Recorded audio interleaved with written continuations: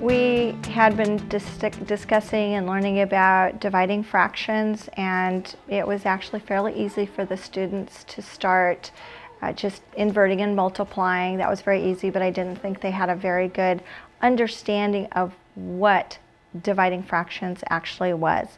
So I tried to devise a lesson that would allow them to go through all of the steps and prove their algorithms. Now, to do the algorithm, that's the easy way, isn't it? But we want to really think about this in a different way. We want to be able to create something that will prove the algorithm. Developing a problem, taking it into kind of a story, and then taking it to the next step, making a three-dimensional model. Then I divided it into 7/8, and then I took an 1/8 away from the 8 to make 7 of it. Now I'm working on the 4s.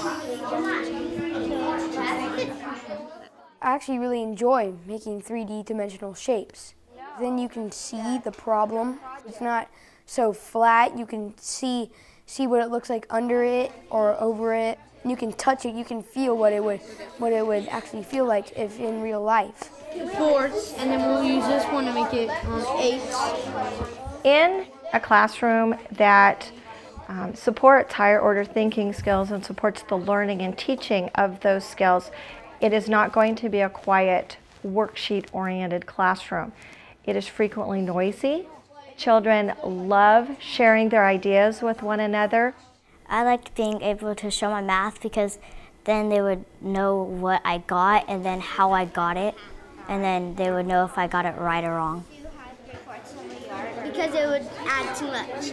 And then these go in between. It's important for the students to ask questions to test to see if they can back up their answer and defend it, other than knowing that they just did it and they can't state it so that they know, if they really know it. They were able to discuss with one another. They had to analyze each other's ideas. They had to prove to each other that their vision, their model, was correct. You cut it in half, how do you know it's 3/8? Because right here, Higher order thinking skills are imperative for children to learn if they're going to be successful academically, socially, in the job market. I understood it better by creation. I could create stuff with my clay.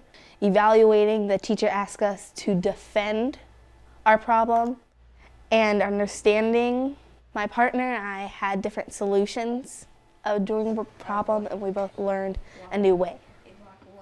We have to know how to look at a problem, take information, look at it in another way, be creative with it, come to different conclusions. So I think it's very important at even a very young age we start modeling that and teaching that and integrating it into our classroom so that our children use those skills and it becomes second nature to them.